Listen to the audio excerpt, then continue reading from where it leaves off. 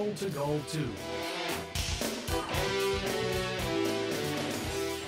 The goalie's offensive participation is becoming more and more relevant, requiring greater footwork skills. However, only working on passing and shots on goal is not enough, as other characteristics of the game are necessary to develop.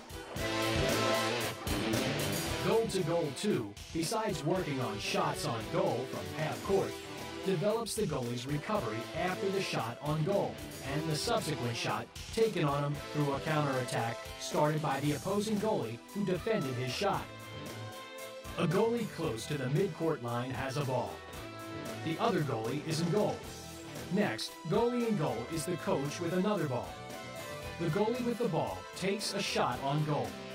The other goalie, after trying to make the save, will get the other ball from the coach and shoot over the other goalie's head, developing an important form of counterattack, as well as requiring a quick recovery time from the first goalie. If the goalie is able to make a save and maintain possession of the ball, he should then use that ball to make a subsequent shot on goal in counterattack. Many goalies have the bad habit of taking a shot and then staying at half court, hoping that the ball will go in. This heightens the possibility that he will be scored upon before he is able to recover. This fact illustrates the arguments already presented that show the importance of this activity.